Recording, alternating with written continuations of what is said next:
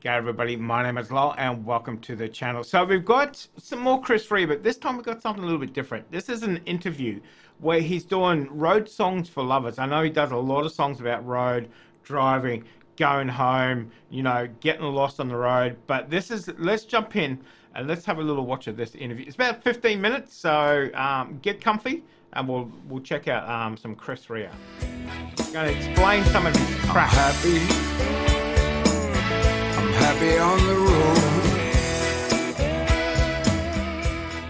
road. The song Happy on the Road came to me on the M40 near Oxford, as usual.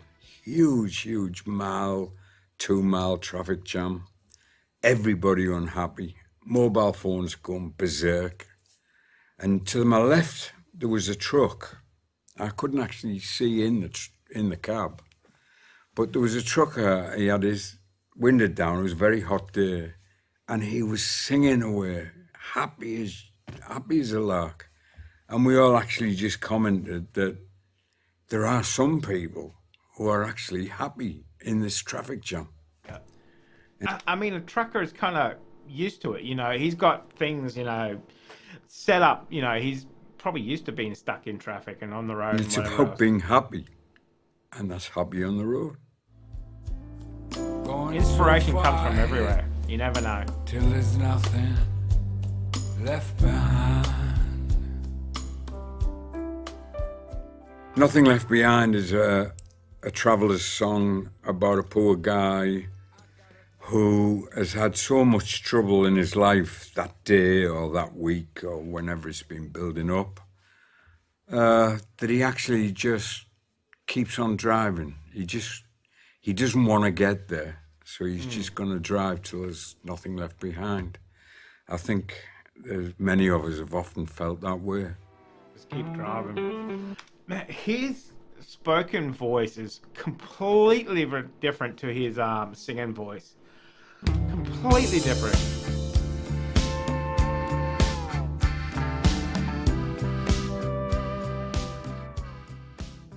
Road Songs for Lovers is a personal song, although it means the same to a lot of people. Of when you were young and you went on holiday, we used to go to Formentera, a little island off Ibiza, and we used to go because it was cheap. It then became extremely trendy. Now it costs a fortune to go to Formentera. And it's about being young, having a beat-up second-hand beach buggy and barefoot. And I have always had this lasting vision of the bare feet on the hot dashboard, late afternoon. And the song is, let's go back to that kind of feeling. Let's go back to being young and happy. Yeah. Only if we could, eh? Going back to those days. It's all about money, how much you can make, all about money. This is one of the few songs on the album that isn't about two people in a car. But what made this track work so well was Jamie Hawaii, a very young bass player that I found, and I'm lucky for finding him. He's got a fantastic groove, and I hadn't meant to do it the way it's finished up on the record, but they were playing so well together and the groove was so well, that took over whatever ideas I had. And it was just there because we're playing together, and it's really good feeling. And that doesn't happen all the time in a recording studio. I've learnt now in my older life and my experience to keep those moments, keep them as whenever possible. The song itself that gave me the idea was when I once found myself thinking, I need something to buy. And I suddenly realised what a silly thought I'd made. But everybody these days has got shopping mania. And one of the worst things, most dangerous things in the money world these days are these bits in magazines that give you all sort of, you know, different headphones or apps or whatever, and you need to buy them, and it's become a modern illness. Pray it was all worth the fight.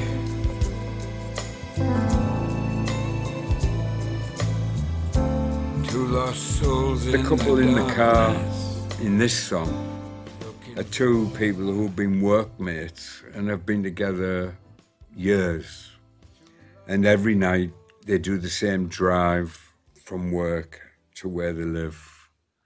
And they get to know each other extremely well over the years. And they start to have a kind of emotional feeling between each other that doesn't have kitchen element in it. It's only the nice parts of life, because when we live with people, we have to take every part of life.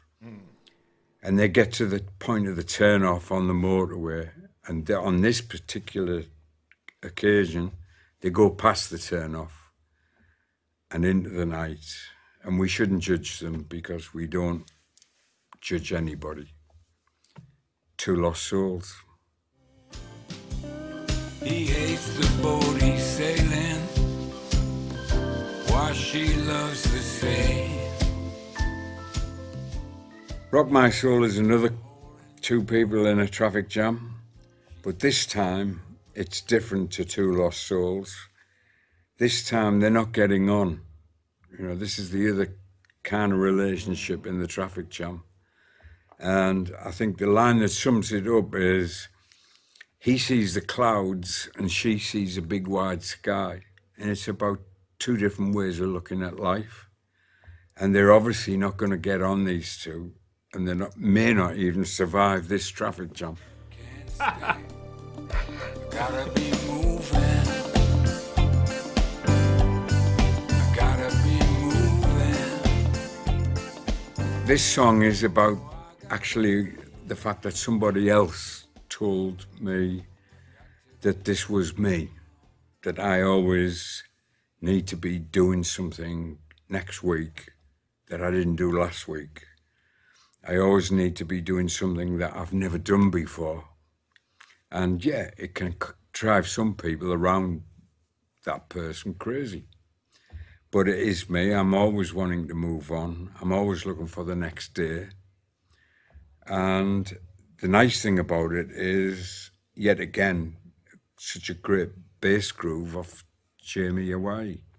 It's a fantastic, you'd think it was Philadelphia. One of those where you keep the take because it felt so good. And it does sound, Jamie and his dad, who is the guitarist, which not a lot of people know. Wow, okay. Is such a good guitar player and so American, East Coast American, not West Coast. And it actually does sound like it was done in Philadelphia or Washington. And I'm really proud of that. No matter what you do, no matter what you say, give me the road ahead any day. Give me the road. The road ahead is, we're still in the same traffic jam, but this guy likes to be It's all about traffic jams, I tell you. going somewhere. And it's a song about always being optimistic about the next week. And no matter what you do, no matter what I say, give me the road ahead any day. And most Chris Rea fans at the moment think that's the most Chris Rea type song. It's got the driving blues influence about it, and it's got slide guitar, which I've now got quite a happy following for. The road ahead, give me the road ahead any day. I'm going to check out this album. I don't know these songs, but some of them sound really good. Really good. This is the last train. Ain't no other chance. Last Train is, for me as a songwriter, one of those special type songs. They're rarely hits. They rarely come out as a single because they're too long for radio. But in the Songwriters Club, you get pleased when you get a new idea there's a slightly different idea to anyone else's. And last train is normally a last train home. Normally it's the end of something. But this last train, the guy wants to get on it. He doesn't know where the train is going. And I thought to myself, wow, imagine being afraid of what's going to happen in the next hour, that you're prepared to jump on a train because it's the last train and you don't even know where it's going. It ain't the last train home, but you're that desperate you will jump on this train and you're not bothered where it's going. And it's quite chilling, I think.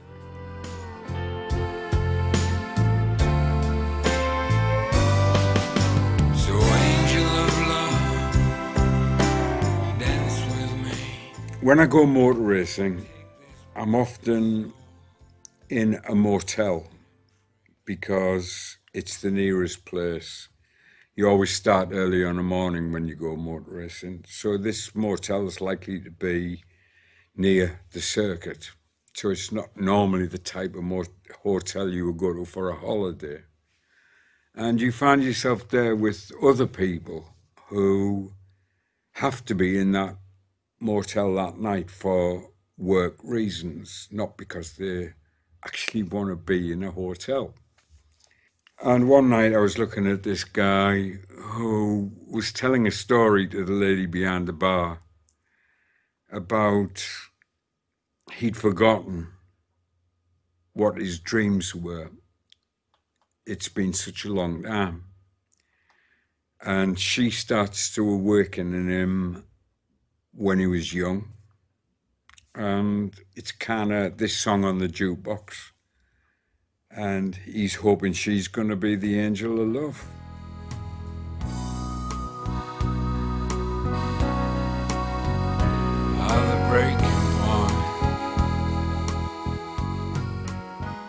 Breaking Point is one of the few tracks that doesn't involve two people in a traffic jam. It's quite poignant that I don't know how many people know somebody who has a terrible breakdown, but you had no idea that it was coming, and you're thinking to yourself, what on earth and how many months, years was this kind of thing going on before we found out? Because now we found out, it's too late. And I think everybody in life has this sudden realization that someone has been thinking something all the time, but you never knew. Yeah. You know, if somebody has a broken leg, they've got a plaster on the leg. But when it's something to do with clinical depression, people don't, it doesn't say that on the top of your head, and you never find out till afterwards. And it's quite poignant. Yeah. I think we all have someone like that. Beautiful, that's what you are to me. A lot of people might laugh at this song, but I don't think there's any need to, because what it is about really is love being in the eye of the beholder. And with me personally, this little thing was something that happened to me 2 years ago. I had a terrible, a lot of people know it's well documented. I had a lot of illness and it took a lot getting over. And you have to show strength every morning. And sometimes you just don't want it.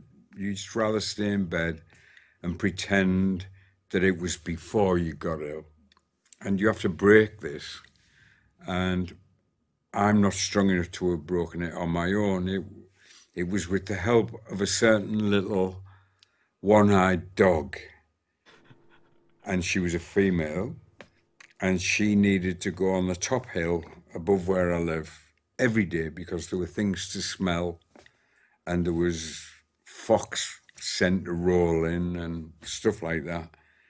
And I wouldn't have got out of bed and gone up the hill every day if something hadn't been at the door saying, come on, we haven't got time to be miserable, we've got to go on the top field. And that's called Beautiful. I tell you, I think sometimes, you know, animals, dogs especially, are sent from heaven for She sure. is beautiful. For sure. No matter what they say. That sounds like a really good album. That sounds like we need to explore that album a little bit more. There's a few songs that I definitely wouldn't mind listening to. So that was very interesting. Very interesting where he gets his inspirations. A lot of sitting around in traffic. The last thing I'm thinking about when I'm stuck in traffic is song ideas. That's for sure. So, but let me know what you guys thought of that too. Let me know if you found that interesting. I found that very interesting. And as I said, sounds like a great album, one we need to kind of delve into. So, guys, thank you very much for joining me. Thumbs up if you did enjoy that, guys, too. So, as I always say, make sure you stay safe wherever you are. I'll definitely see you in the next reaction video. Did you enjoy that video? Why not watch another one?